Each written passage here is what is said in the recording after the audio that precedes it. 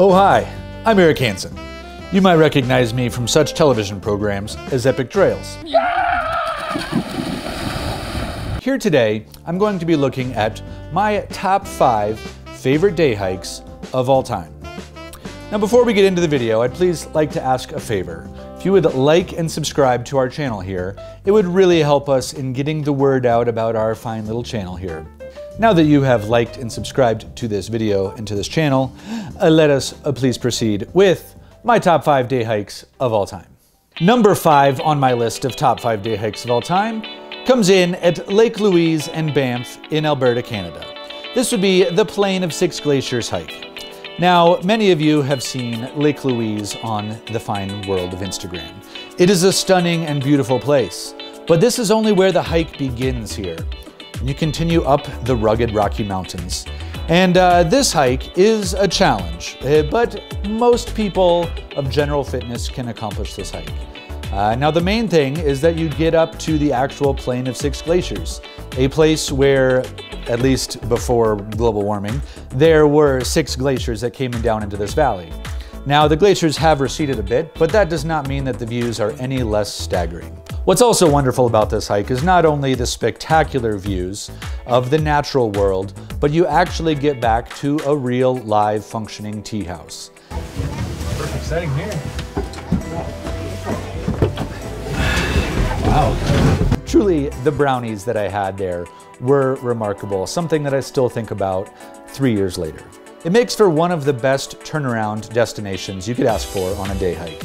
The views from the Plain of Six Glaciers are amazing and can be done most any time. Of course, in the winter, it's going to be very snowy and very chilly. I happened to be there in late fall, and it was still beautiful, although quite cold and nippy at the glaciers. But all around, I had an amazing time. It was an amazing hike, and I can't recommend it enough. And of course, you get to stare at Lake Louise and the beautiful blue waters twice, once upon your arrival and once upon your return. So cheers to you, number 5.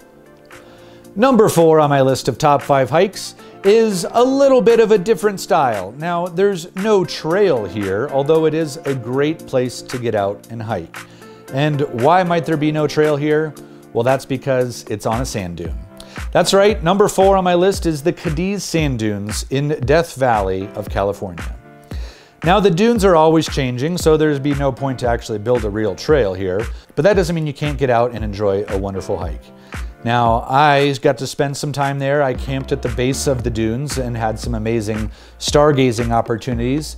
But from where I camped right near the car park, you're able to hike, and I spent both my afternoon, evening sunset and an early morning out on the dunes. There's only a couple of times in my life where I've been just truly felt like I'm in another world. And here on the top of the sand dunes, nothing around but vast open desert. And with the shifting light, honestly, it's just a mind-blowing place. And the other unique thing about Death Valley is that it's surrounded by mountains. So while you're in one of the lowest places in the US, you also get some fantastic mountain scenery all around you while staring at the constantly shifting sands beneath your feet. And I loved it, and if you're looking for a different type of trail, go check out the Cadiz Sand Dunes in Death Valley. Going back to a little bit more of a traditional trail, we're going to be going north of the border to visit my Canadian friends. Now, number 3 on my list of top 5 hikes would be at Glacier Crest. Now, this is in the Revelstoke region, but it's in the Selkirk Mountains. Glacier Crest is where 2 glaciers come to meet, and you actually hike a crest or a ridge that separates the 2 glaciers. The Illecillewaet Glacier and the Asulkin Glacier come down out of the Rocky Mountains, or the Selkirks actually, to form an incredible view. Now, the glaciers have receded quite a bit over the last 100 years, but that has left some scoured, exposed granite rock and waterfalls that make for wonderful places to stop and think about how amazing our planet is. Now, I was there in some cool, windy, rainy weather, but that didn't stop me from having an amazing time and enjoying the scenery with my guide counterparts as we explored the Selkirk Mountains of Revelstoke, BC. Emily and I are almost at the very top. Finally made it to this last spine, this ridge, Glacier Crest. Able to see Big glaciers over this way, spectacular glaciers over this way. And then there's our top right there. It's been a big day. Now I must give a caveat. Pretty much all the hiking that there is to do in Canada, in these mountain regions, is very steep and very challenging. We're trying to get up there, roughly-ish. It's basically like a mile away in distance and like 3 miles away in vert. So yeah, there's no easy doing things here. And even for somebody with me of sort of moderate fitness, finds this place to be quite a challenging place to hike, but the rewards are always well worth it. So if you want to add something wonderful to your bucket list for a great day hike, make sure you go check out Glacier Crest in Revelstoke, British Columbia. We made it. That's a big day. Guess we're only halfway there. We'll have to go down. Coming in at number 2 on my top 5 day hikes of all time, this again is going to be a little blend. There is some traditional hiking and there is some non-traditional hiking here, but this would be the Mendenhall Glacier in Juneau, Alaska. Now, glaciers are some of the most staggering concepts that we've ever created on our planet. And by we created, I mean they just exist and they're mind-blowing. But the Mendenhall Glacier comes right down to the base of Juneau, Alaska. So in the capital of one of the great states of the US, you can actually go and explore this amazing place.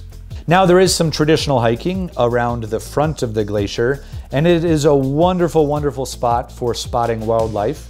I had the experience of showing up at the ranger station, walking out away from the car for a grand total of 45 seconds before I spotted a brown bear charging down the river and hunting down some salmon. That was just the welcome to Alaska moment of my life, and something I will never forget. But for those of you who want to take the day hike up to the next level, get in a helicopter and actually get transported onto the glacier. And I was accompanied by Jonathan, a fine guide in Alaska, who helped me hike and explore Mendenhall Glacier. Most of the stuff's here for a week and gone the next week, so kind of sad too to see it melt back. There's been some really incredible features that'll just no longer be there. And now this is a little bit atypical again because you're on a glacier and it requires crampons and an ice axe, so a little bit different, I understand.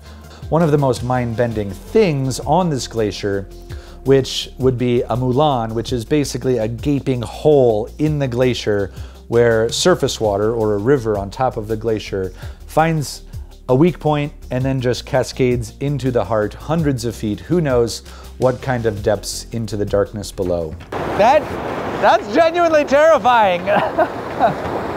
That is insane. Just hanging over that edge and looking down into that gaping maw was definitely something that made my innards a little bit queasy. So there it is, number 2 on my top 5 day hikes of all time, the Mendenhall Glacier in Juneau, Alaska. Thank you very much for that incredible place. Now, I've gotten to experience some amazing places and I count myself incredibly lucky. So what could be number 1 on my list of top 5 day hikes?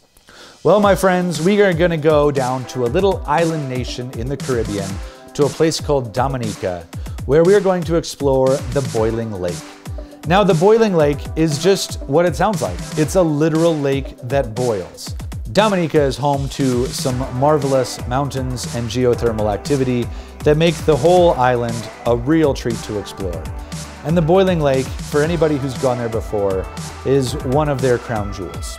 And with good reason. Getting to the Boiling Lake can also be quite the challenge. This is okay here? I'm not gonna like fall into a chasm of boiling water? No, you'll be all right. Maybe? You'll pull me out if I fall in? I will. Oh, thanks, Michael. I was accompanied by the local guiding legend, Michael, who knows this country like the back of his hand and guided me expertly through the jungly terrain of Dominica.